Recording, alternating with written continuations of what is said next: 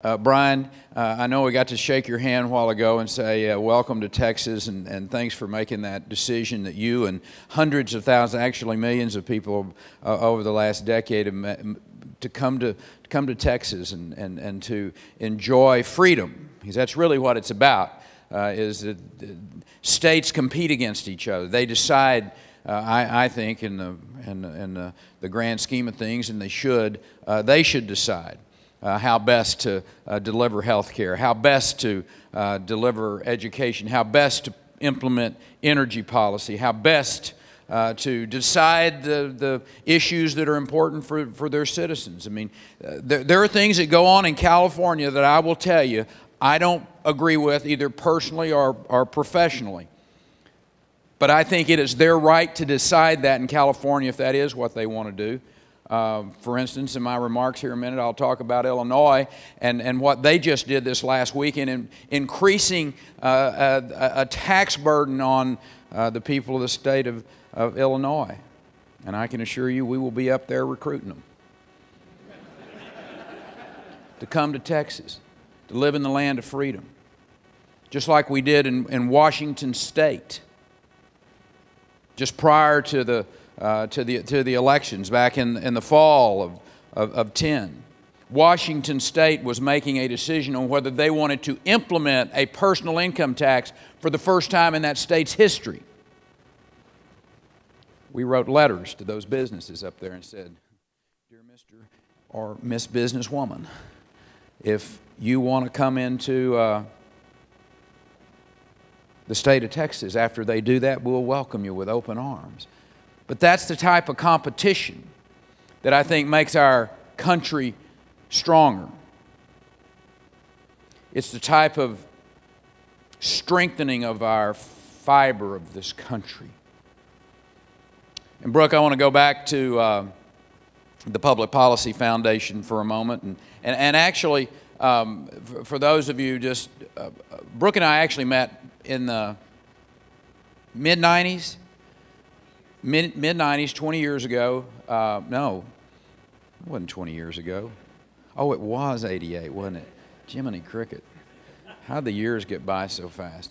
But anyway, she was a state FFA officer, and I'm going to be with Jay Hoffman today doing a film on the FFA that will hopefully be a successful film, and obviously filming it in the state of Texas. And giving those individuals the reason to come here, to be here, to employ Texans as they work in the film industry.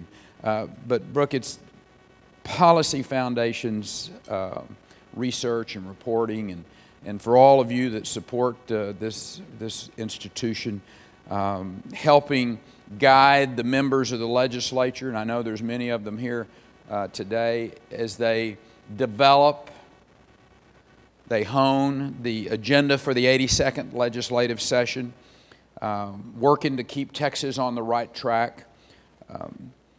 Folks have told me for years, you know,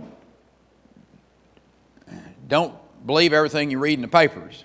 I know we've all heard that and seen that through the years, and that advice may be more useful than ever as we go through this. You know, it's always amazing to me that the political writers, the pundits, they try to paint the absolute worst picture that they can to stir up as much concern as they can, you know, they're painting a picture of a just absolutely impending budget crisis in the state of Texas. And listen, I'm not belittling the challenges that face the members of the legislature. Talmadge, we had this same issue, if you will, in 2003. As a matter of fact, we heard the same stories of doom and gloom. It's the end of the world if you don't increase. Matter of fact, if you don't pass a personal income tax, it'll be no one will move to the state of Texas. You'll be the laughing stock of America. It goes on and on. We heard it all. But this last election, there was a clear message sent across this country. There was a clear message sent in the state of Texas by the voters to the elected officials. We want you to balance the budget without raising taxes. We want you to live within your means. In short, they want more of what we've been doing in the state of Texas, across this country and in Washington. They want us to make principled decisions. They want us to prioritize what's important, Chris, and put those into place, and reduce the spending in places that the legislature, through the duly elected, through our citizens' electoral processes, have told them. And it was a clear message.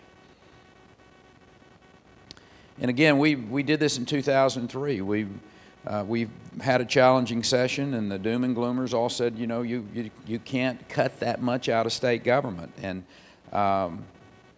we resisted their pleas to raise taxes.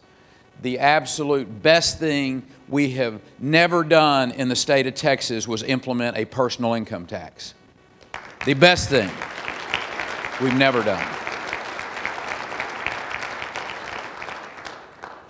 You continue to remain loyal, disciplined to that time-honored principle of fiscal discipline. And it yielded an economy that generated more jobs than any other state in the Union. It's led the nation in exports for the last 8 years running, home to more Fortune 1000 companies than any other state. In the last few years, that ripple effect of the global and national recession, it began to penetrate into the state of Texas. But it was our sound policies that helped us rebound quicker than any other state as well. You know, now those policies are helping Texas lead the way out of this recession. As an American, it troubles me, as I talked about earlier, when you see a legislature and a lame duck governor making those decisions like they're making in Illinois to tax the rich without talking about how to make the thoughtful, prioritized decisions on how to govern, how to maintain the needed services at the same time, not strangling. I admit it. I'm only an animal science major from the beloved Texas A&M. I'm not a PhD in economics from Harvard. But I get it when it comes to the concepts of economics.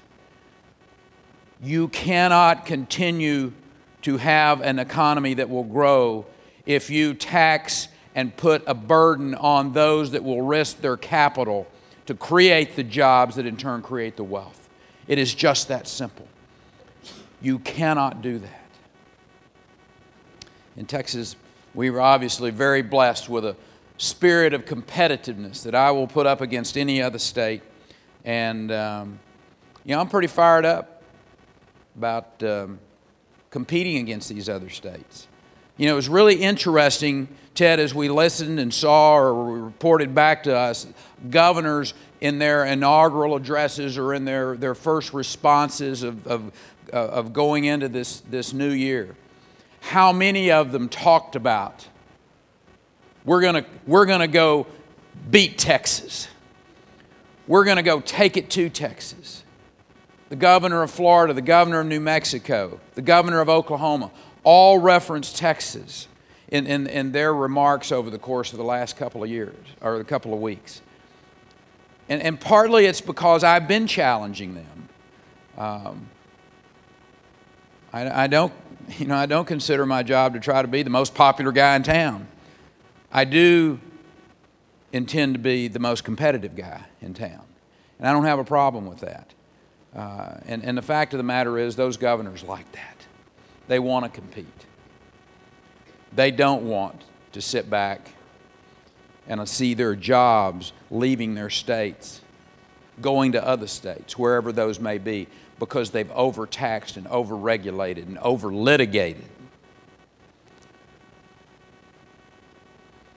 Our employers know our commitment to continue to keep this state stronger than ever. We need to maintain a predictable regulatory structure. We need to fend off the intrusive federal agencies like the EPA as they threaten Texas jobs and our successful air quality programs. We need to continue to fight against lawsuit abuse. I talked about over the course of the last couple of years as we've moved towards an election last November, that Texas' success was really pretty simple. It was about keeping the taxes low, the regulatory climate fair and predictable, and a legal system that does not allow for oversuing. We need to continue that fight against lawsuit abuse. Employers aren't doing anybody any good when they're tied up at the courthouse. I hope the 82nd Legislature will consider improving our important tort protections during this session of the legislature with even greater accountability, transparency, and efficiency. Victims of frivolous lawsuits shouldn't have to bear the financial burden of defending themselves.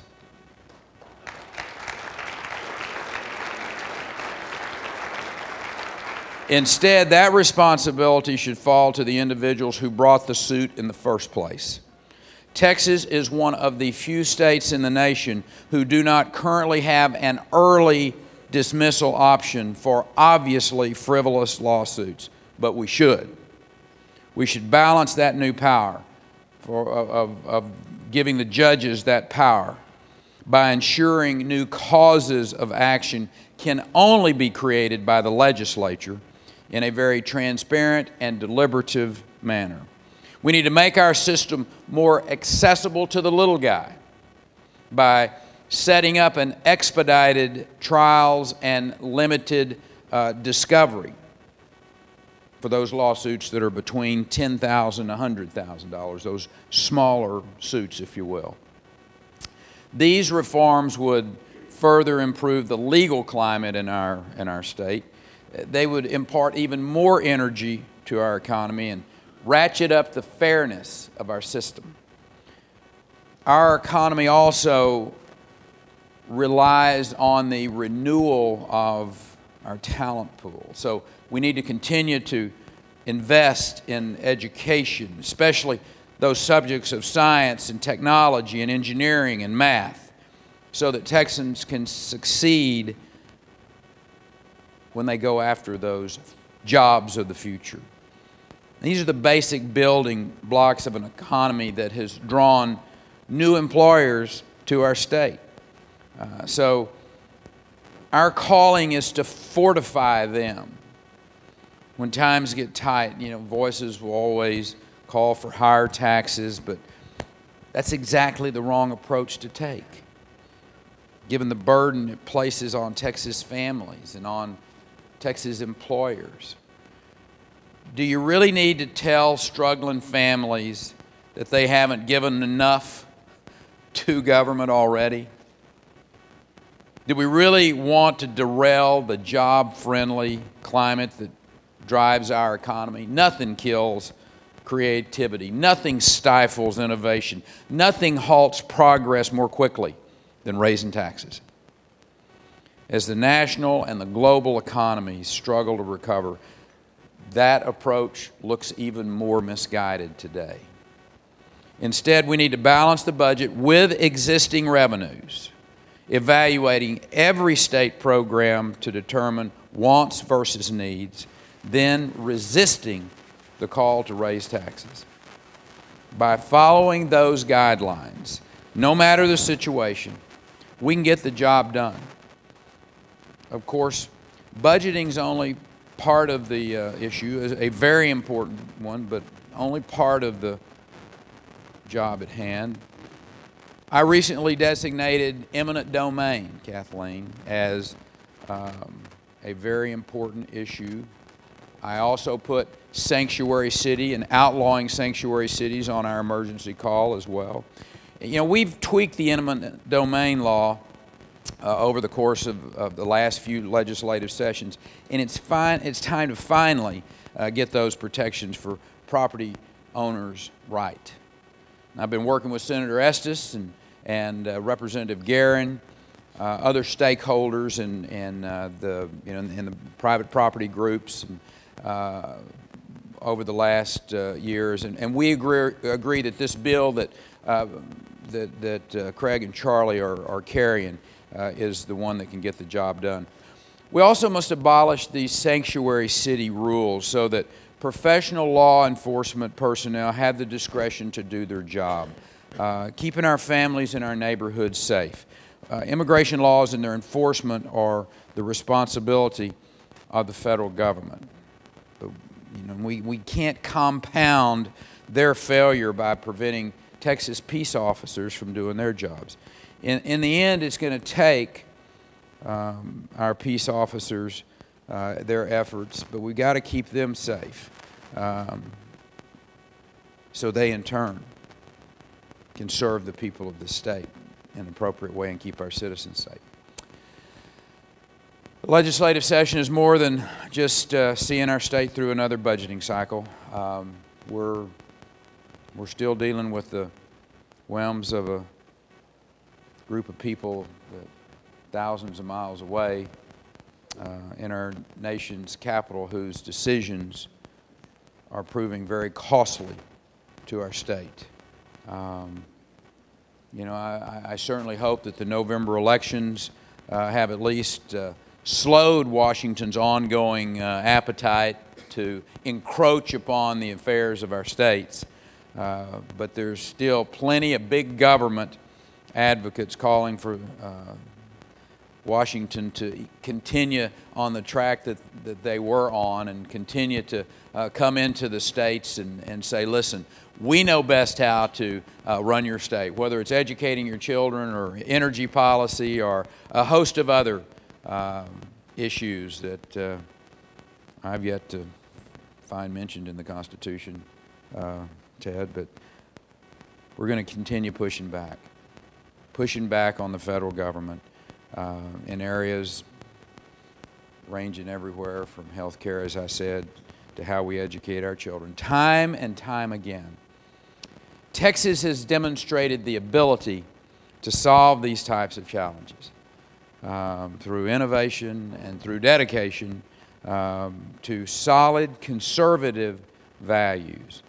And with your support and your continued input, these very principles will continue to guide us over the course of the next 138 days as we set our state's direction for the next 2 years. And I think, Talmadge, given our track record, what we have proven that we can do over the last 8 years, I'm encouraged for our prospects towards success and continue for Texas to be looked upon and talked about is that place we're going to go whip. Because the fact of the matter is, if we ever lose that competitive zeal, if we ever lose our ability to compete, then America will be a worse place. And I happen to think our better years are in front of us, not just as a state, but as a country.